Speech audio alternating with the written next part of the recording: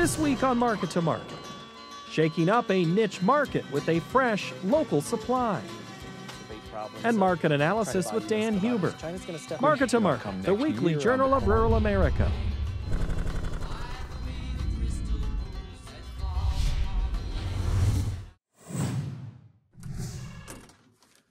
Hey everybody, I'm Paul Yeager, and I have to grab my notebook because I want to make sure I get everything that we're going to cover in this week's podcast. This is the MTOM, which is a production of Iowa PBS and the Market to Market TV show. If you have any feedback for me, always, my email's always open. So is my DMs on Twitter if you prefer that way. paul.yeager@iowapbs.org is how you would get a hold of me. Each Tuesday we have new episodes of the podcast. One of the things I love is being able to travel around the country or the world from right here in the podcast studio. Just got hung up on the mic, processing an interview that you're going to see with Laura Paskus. She's with New Mexico PBS. She covers a lot of environmental issues. She's primarily an environmental reporter for the station there in Albuquerque. And we're going to talk a lot about the environment. It is so dry in New Mexico. As of the recording, they've gone 56 days in Albuquerque without measurable rainfall. It has been a very dry situation, several years in the cycle. What's that mean for agriculture, for water, for topography, for climate, for the environment? We're going to get into a lot of those discussions, but kind of cover some of the stories and just some of the bleak outlook it is right now unless something changes with the rain and just the environment in general. So we're going to cover a whole lot of that. We're going to go back into the history and talk about the 1950s drought and how something that happened then is impacting everyone right now. So stay tuned for this podcast, which is called the MTOM. Thank you so very much for sticking with us so far. But now let's talk with Laura Paskus from New Mexico PBS. New Mexico's had quite the time in the headlines recently here, Laura. It has been, and I'm not even talking about the weather, I'm talking about pop culture. I wanted to start with, that's where High School Musical is based, but you're telling me Breaking Bad, Stranger Things, the Alec Baldwin movie was in New Mexico. I mean, you've been busy. What's the deal with New Mexico? Everybody wanting to be there. It's a little different, though, right now. Things don't look the same as they were. You've been there how long? I first moved here in 1996. And that was from where? From Virginia. But you're not from Virginia originally, is that correct? That's right. I grew up in Connecticut, in Western Connecticut. Green place. A lot of trees in Western Connecticut. It's a beautiful place, yeah. So then how'd you end up in New Mexico? So after I graduated from the University of Virginia with a bachelor's in anthropology, I realized my career options were waitressing, or I could go into contract archaeology. So I did contract archaeology and then tribal consultation for about 6 years before transitioning into journalism. So archaeology, what were some of the things you were looking for? Yeah, so I worked for a private company, and we would get hired by federal and state agencies during the NEPA or the NHPA process to kind of go ahead of construction projects or land transfer projects, road widenings, things like that, to survey and excavate any historic or prehistoric archaeological remains. That's got to be a rewarding field, but it also has to be a frustrating field because you spend, I get the impression you would have spent an incredible amount of time trying to find or preserve or uncover one little thing. Did it feel that way? Yeah, the thing for me was I loved the field work. I loved working outside. I loved working in different landscapes. It was amazing. I loved that. I did not love the destructive nature of the job. And then when I moved into tribal consultation, I thought it was a job where I would be working closely with tribes to kind of tweak projects to make them less damaging to either sacred sites or living communities. And I quickly realized that is not what tribal consultation is. and became, really bummed out. And so journalism for me was a natural transition to continue learning about landscapes and communities, but to do so in a way that was interacting with and helping educate the public. You were uncovering things. You just didn't have to physically go and rip away some type of layer to get what you're at. Would you say archaeology and writing a book are similar in their approaches? It seems like it goes on and on forever, and it comes out to a tiny little thing. That's a good way to put it, actually. Yeah, I thought that writing a book about climate change would be pretty straightforward because the impacts are so clear, the science is straightforward. But what I found was the climate was changing, and we were seeing the impacts, sort of more quickly than even a book, particularly an academic press book, can really get published. So there was a lot of rewriting up until the last minute because things are changing so rapidly, particularly here in the Southwest. And the book was called At the Precipice. Do I have that right? Yeah. What was that your first book? Yes. Well, I've contributed to books over the past 20 years, but this was the first one that was like my baby. Okay. You kind of talked a little bit about what prompted you to do it, but what finally sent you over to say, yes, I'm going to put ideas to paper? Yeah. So I've been reporting on the environment in New Mexico since 2002 and reporting pretty regularly on climate change since probably 2006. And I really wanted to take kind of the breadth of what I have been learning and put it in a format that was all in one place, that people didn't have to be looking at coverage over years, put it all in one place and kind of have what I had hoped would be almost like a field guide for people who want to understand what's happening, and also for decision makers who maybe aren't up to date on all the latest science and are being confronted with the politics of climate change all the time. Really wanted to just lay out all the facts of what's happening, why we know it's happening, and a little bit of what can be done. I'm going to step in it here a little bit with our own coverage at Market to Market. Anytime for a period of time recently that we would put the word climate change or some type of weather story that didn't seem to be straight, here's how much rain fell, here's how much snow fell, here's how dry, there would be an accusation of using it politically, not scientifically. Then there's the argument of, well, that's not real science, or that's manipulated science. I'm guessing you kept coming to that theme over and over again in your research. Yeah. When I first started reporting on the environment and climate change back in the earlier 2000s, there really was still this mentality in the press that if you were reporting on climate change, you had to quote from, a scientist who had spent their entire career, decades of peer-reviewed research. And then you would have to counterbalance what that person was saying with, oftentimes a public relations person paid by an industry to deny climate change. And thankfully, we have largely moved away from that in American media finally. But there still is a lot of pushback from a certain sector of people. And I'll be honest, I have become increasingly comfortable with ignoring those voices who I feel like are trying to foment controversy where there is none, or encourage doubt where there is none.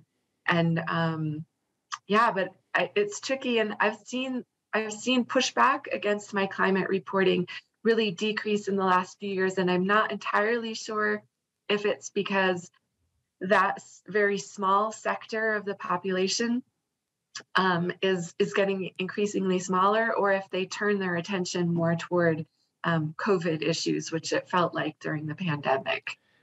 So I think what I'm hearing you say a little bit here, Laura, is you're okay with criticism when it has a valid Totally. background and I won't say science defense, but something that is defendable.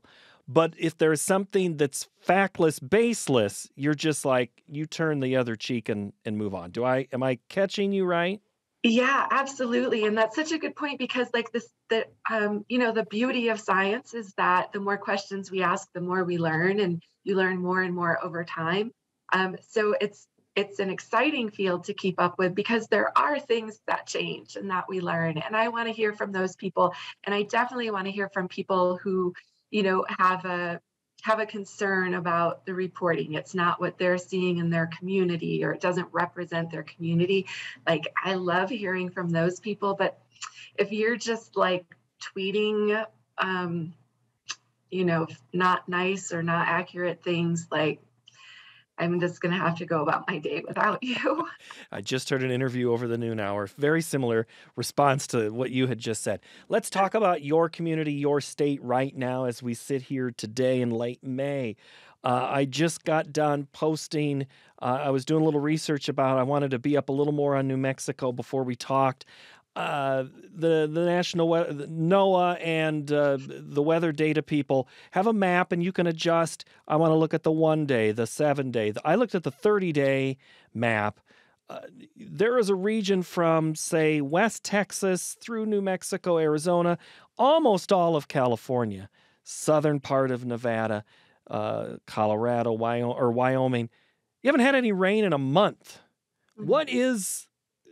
Your land around you is dry. How dry is it? Yeah, I think the number here in Albuquerque, as of yesterday, I think I was looking at it, we had gone 56 days without any measurable precipitation. But if you look at the drought map for New Mexico, 90% of the state is in extreme drought and 45% is in exceptional drought.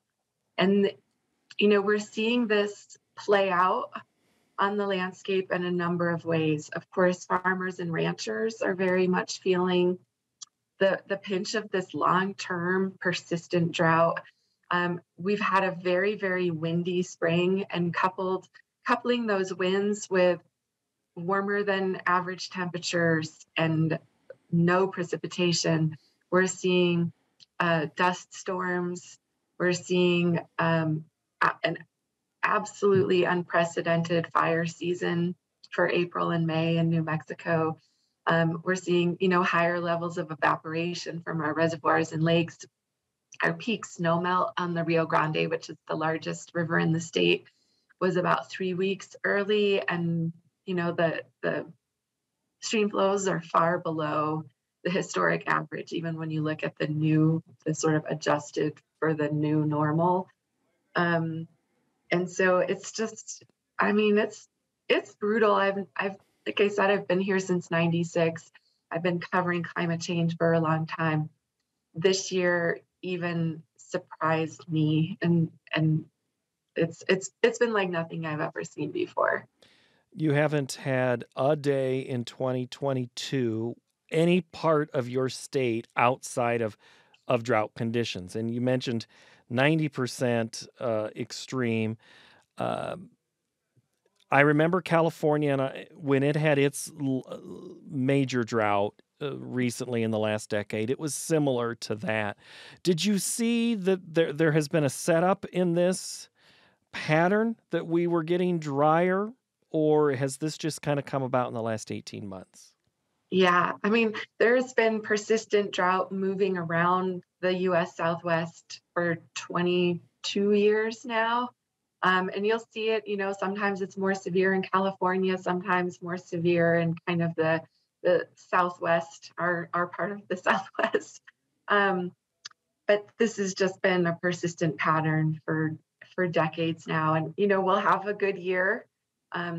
It's still natural variability in the system that you'll have a good year here and there. But even in a good year, the soils can't catch up, the forests can't catch up, all of that. But I think for the U.S. Southwest, the arid Southwest, for us, warming really means drying. So even if you have a close to normal snowpack, it's warmer, so that snowpack melts earlier. the forests, the farmlands, the soils, everything pulls more moisture out. So it really is, I hate that phrase new normal, but we're warmer and we're drier now. Well, if you're saying it as many years as it's been going on, it's not new anymore. It's the normal, almost. I mean, we talk about weather patterns. I've had a climatologist that we've cited, past guest on this podcast, who talks about decadal oscillation, that we have wet periods, we have dry periods, we have unstable periods. You are definitely in a dry period. What does that mean for, you mentioned the agriculture area, but I mean, a lot of people have this preconceived notion, back to what I said at the very beginning about the popular culture references to your state. We think of it as a dry land, a desert land. It's not all that way. So what does this who is impacted the most when it has been this dry? Yeah, so our farmers definitely have been struggling for a long time. And one of the problems is, the New Mexico experienced a big drought in the 1950s that was devastating for farmers. And kind of to get through that, I mean, many people did not get through that drought as farmers, but to get through that, what happened was a lot of communities, a lot of farms shifted from relying on only surface water to pumping groundwater. And we see across the state now these major groundwater depletions, because even in the good times of the 80s and the 90s, we continued to really rely on groundwater pumping. So now we're in a situation where you see decreased surface flows and depleted groundwater levels. So this has a big impact on the farming and ranching community, to be sure. But this year, an additional really huge impact is we've had a fire season in April and May. Like that's just unprecedented, where we had fires blowing up in mid-April, destroying hundreds of homes down in the southern part of the state. And currently we have 4 major fires burning in New Mexico. The 2 biggest ones, the Hermit's Peak Calf Canyon fire, is about 313,000 acres right now. It's currently the largest wildfire in New Mexico state history. Hundreds, thousands of homes destroyed, tens of thousands of people evacuated. And then down in the southwestern part of the state, we have the Black Fire burning right now, which ignited on May 13th and has already grown. I don't have the numbers for today. I think it's like 176,000 acres in 13 days. That's just cranking and cooking. And so what that does, aside from the immediate impacts of people losing their homes and their ranch lands, their traditional homelands, all of that, you have these long-term impacts of watershed, all sorts of downstream watershed impacts. The forests are changing. In some places, we have conifer forests that are dying from drought and heat stress. And then after a fire, it's so much warmer now than when these forests first were born, so to speak. We see these entire tens of thousands of acres of forest transition into something entirely different. I think just last week, maybe did New Mexico set a record for most, I think the largest or the most acres burned in a year, and it was only mid-May. So does that give you incredible concern, somewhat concern for what comes ahead in June, July, and August if you continue on this dry pattern? Yeah, it makes me very scared. Honestly, our fire season, like the scariest part of our fire season is typically June, before the monsoons start coming. But we've already burned over 500,000 acres, and it's the end of May. So I'm nervous about June, but even beyond that, we're in New Mexico, moving into our 3rd La Nina pattern in a row. So we're looking at another dry summer and another dry winter. And so, yeah, I'm really nervous. Just last night, I live in Albuquerque, about a mile from the Rio Grande.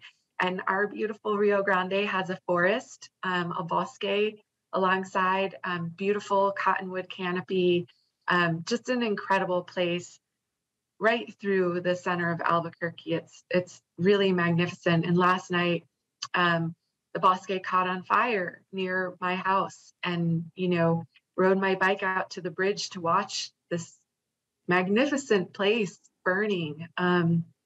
It's happening in the mountains. It's happening in our cities. It's nerve-wracking. And when you have, I mean, I look at the wildfires of, say, California, which we kind of pay attention to a little more because we see them more on a regular basis.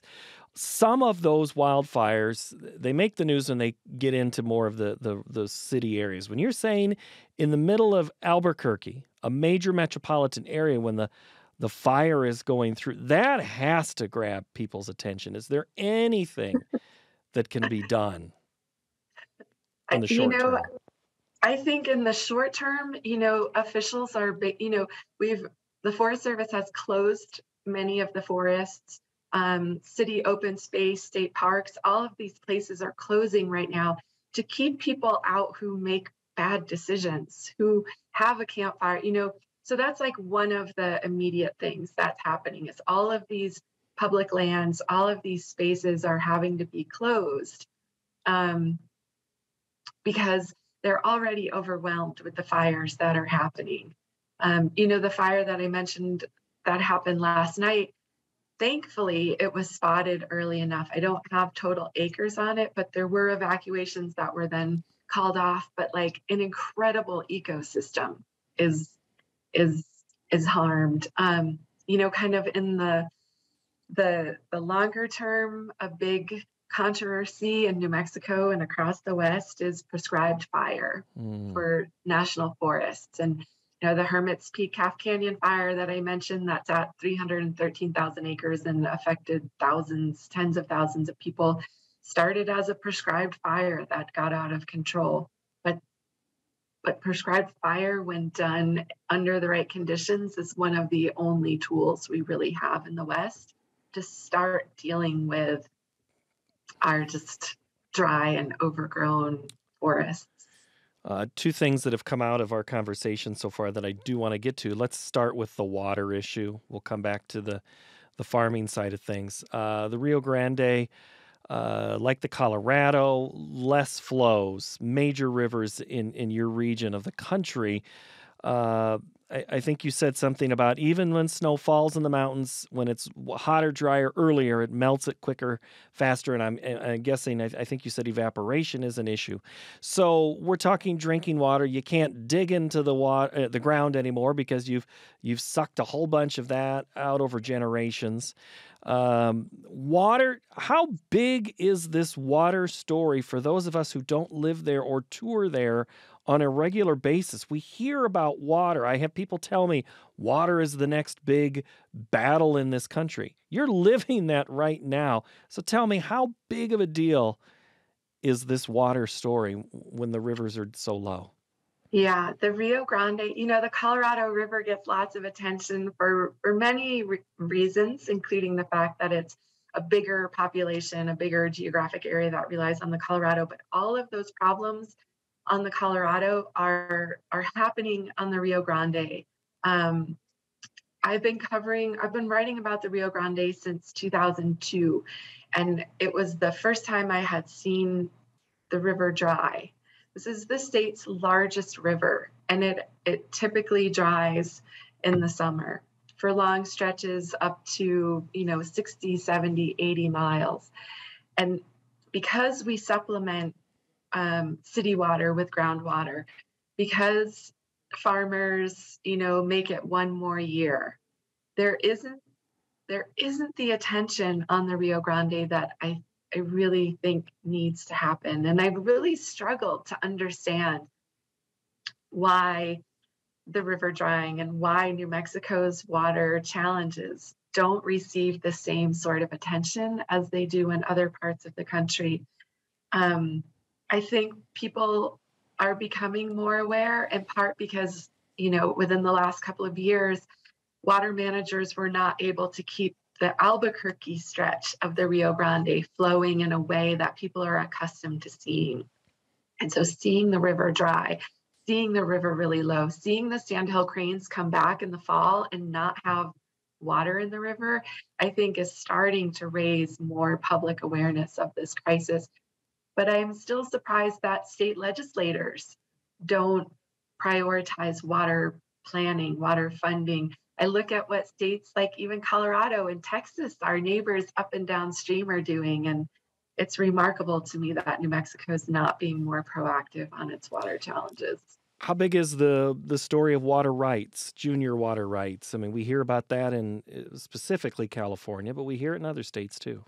Yeah, that's a huge issue. And we've seen here in the state where typically farmers are the ones who have senior water rights, and cities have junior water rights. And you've seen lots of water transfers over the years.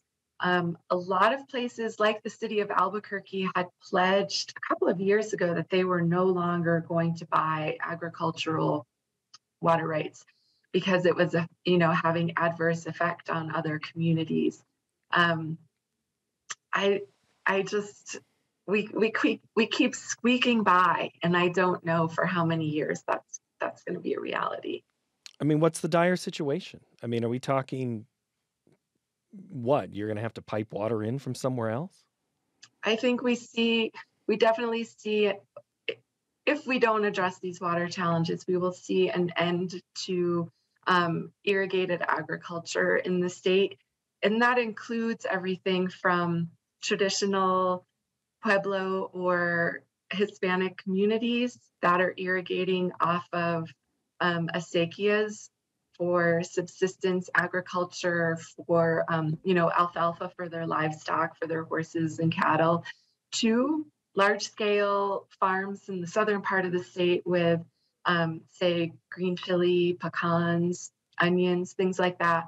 One of the things that I always think is really interesting is down in southern New Mexico, where there had been a lot of alfalfa and green chili and even some cotton. Recognizing that there were water shortages and water challenges coming, there was a big push in southern New Mexico to encourage farmers to switch from flood irrigating like alfalfa fields, for example, and to plant pecans and other orchards like that. And really now what we're seeing is, you can get away with fallowing an alfalfa field for a year or two and hope that you'll have a better year next year, but you can't fallow your orchard. You can't not water your orchard. And so I know that there are researchers in particular at New Mexico State University who are really like trying to deal with these problems and think about agriculture that uses less water. But as a state, and certainly politically in New Mexico, we need to really get our act together. Are there states, or when you mention New Mexico State University, I mean, are there other institutions that maybe you look at, that leaders of the state look at for guidance or ideas in how to deal with this? I mean, yes, drought-resistant plants or drought-more tolerant plants are possible. They're not practical right away, take a long time. Who do you look for in guidance? Yeah, one of the things that I think is really special about New Mexico is we are a very diverse state.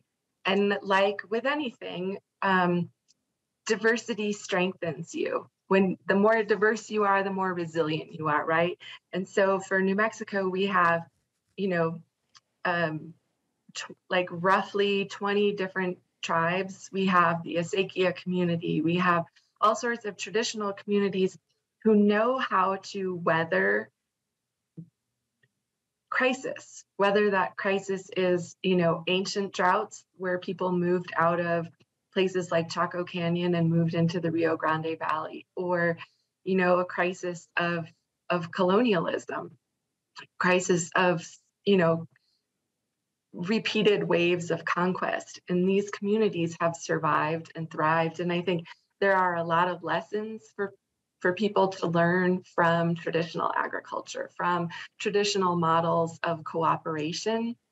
And so that's like when I start feeling really like frustrated and like hopeless about New Mexico because the challenges seem so extreme right now, I look to our diversity as a way that if we communicate better, if we cooperate better, if everybody is invited to the table, there are ways for us to figure out how to weather these challenges. Well, let's face it, some of the folks that were on the land hundreds and hundreds of years ago did not have the scientific modeling to predict rain, but they figured out that it didn't rain and they were able to preserve water or preserve resources for another time. So yes, Yeah. that is some guidance of that you have right there in state. So that is, I would imagine, some sign of relief.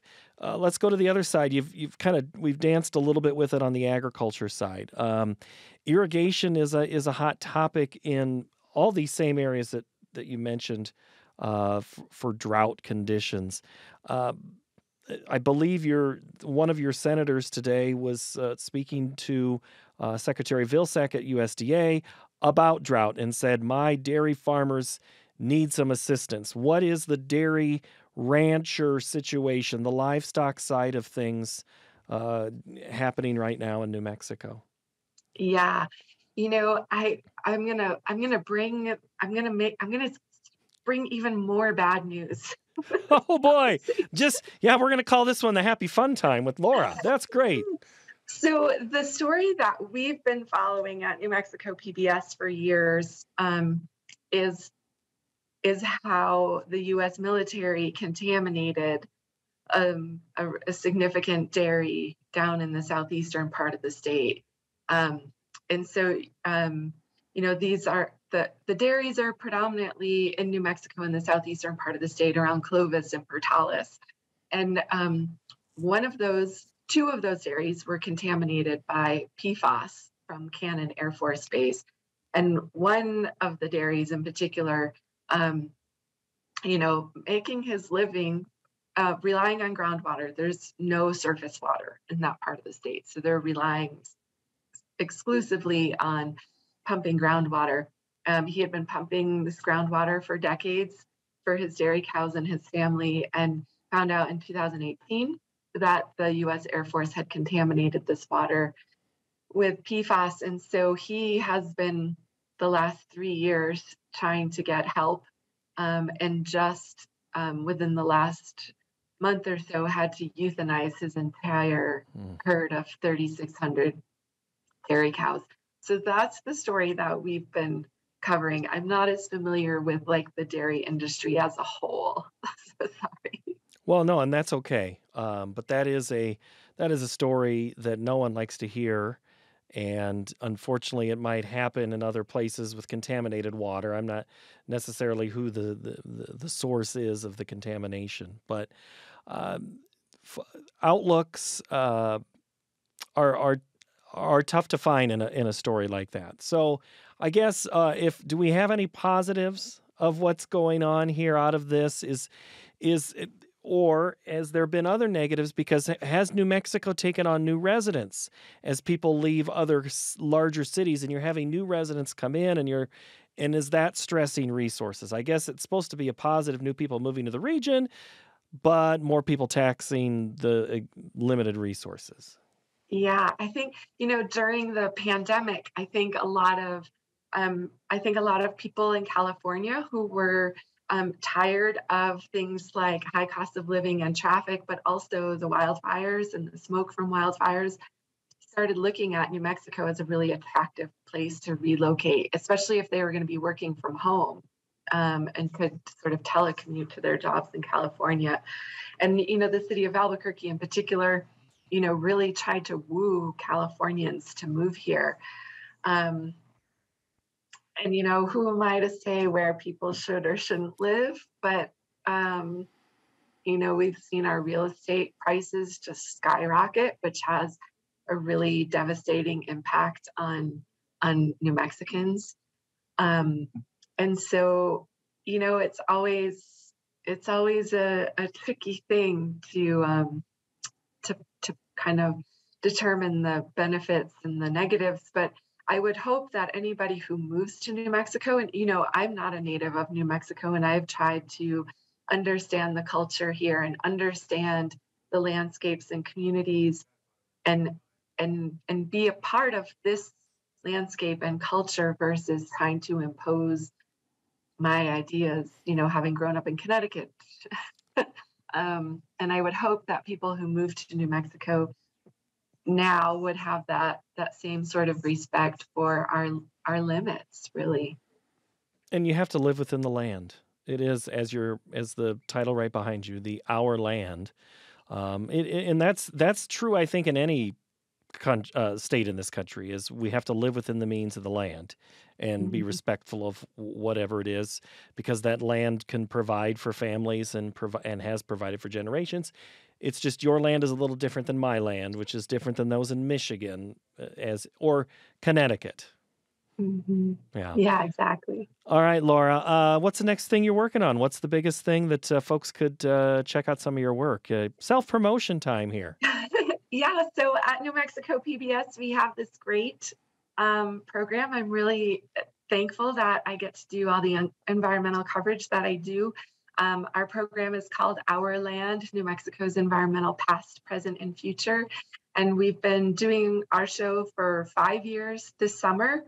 And so we cover all kinds of things, drought and fire, but we also, go out into communities and learn about sort of how they are either healing the landscape or living within their landscape.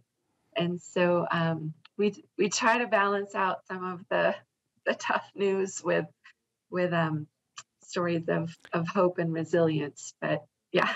And in the beauty of what a PBS television station can do is, I think your station is similar to many others. You are able to capture the beauty with the video camera and really show off just some of the stunning views, vistas, mountains, high, low, everything that you have. You have such an incredible canvas to work with there. Yeah, thank you. All right. Laura Paskus from New Mexico PBS, thank you so very much for the time. Thanks, Paul. I really appreciate it. All right. Thanks, everyone, for watching. New episodes each and every Tuesday. We love it when you like, share, and subscribe. Yes, I know I sound old when I make that plea, but kids do it too, so I'm going to as well. Thank you, everybody, and we'll see you next time.